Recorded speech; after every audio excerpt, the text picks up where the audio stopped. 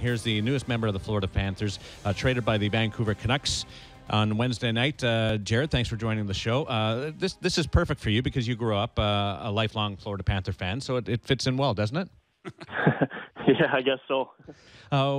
Who called you, and how surprised were you? Jim actually reached out to me. I was at dinner with a couple of friends, and I was very surprised. I didn't see this coming at all. I read some articles in the paper, but didn't really think too much of it. But I guess they were right. You hear from Ekblad yet? I have not. No. Okay. Just Jared, how do you are a conventional centerman? Vancouver seemed to play you on the wing more at the end of the season. When you look at the centermen that are in Florida, it appears that you're destined for the wing again. Any thoughts about that? I want to be a versatile player. I want to be able to play, anywhere on the ice, and if that's where they see me, then I'm going to work at it and try to be a winger. Further to that, did the Panthers give you any indication of where they're thinking of playing you? No, they haven't. No, they've been really well with just welcoming me and getting everything in order. When you go through something like this, how long has it taken you to work through that process? Because I'm sure it's a whirlwind between Wednesday night to Friday at noon. Yeah, it was pretty crazy. I was still kind of flustered. I don't really know if it's set in yet, but I'm really excited to be a part of the Panthers. And Vancouver, really thankful for them for giving me the opportunity to play in the NHL. And I understand that there's a business side of hockey, and I'm excited to be at the Panthers. One of the things, Jared, is that people might. Your speed is one thing. Your shot is underrated in many ways, even dating back to your time in Sault Ste. Marie.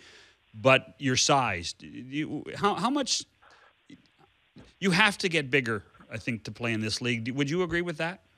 Yeah. I've already actually gotten a lot bigger. I'm about 195 pounds now, so I've definitely put some weight on and. Just trying to, build muscle now. And, from last year, I knew that it was something I was going to have to work on in the summer, and I've done that. How frustrating is that when you keep getting told you're 19 years old? I mean, you're still filling out as a human being, and I mean, you can't rush it. You can't just throw on weight just here and there. I mean, you have to get bigger. Yeah, exactly. It was frustrating to hear, but. I've never been a guy to easily put on pounds, but it's something. Come work with us. Yeah, it's something I really have to bear down and really focus on. And Vancouver, gave me the opportunity to work with Christina Sutter, who's the nutritionist here, and she really helped me out. Yeah, on the size, how would you first assess your season, and then what areas do you have to work on the ice to be better? It was definitely a frustrating season. We had a really good team, and we feel like we didn't, place where we thought we were going to, and it was frustrating to deal with. Mentally, I felt like it affected me more than anything. Coming from junior, I was used to scoring like 30, 35 goals a season, right? So it was tough to deal with that. But a lot of the older guys like the Sedins and Verbata, they really helped me out. Who called you from Florida? Who talked to you? The general manager, I believe, and actually the co-owner reached out to me as well through text, which was really cool. It's always nice when the owner texts you. Yeah, exactly. It's surprising. That's what John tells me anyway. The owners are nice.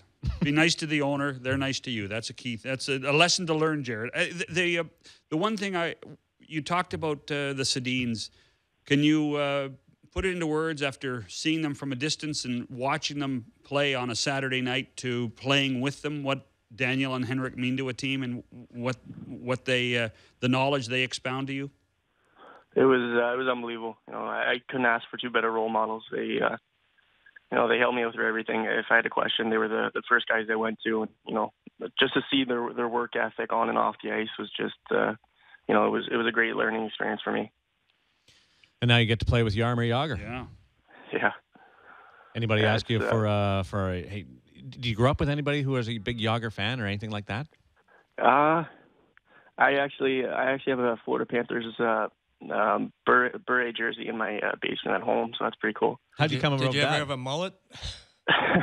my dad bought that at an auction when we were in St. Mary's, so it was pretty cool. But yeah, everybody always talks about his hair and how awesome it is. So yesterday I asked what kind of conditioner he uses, and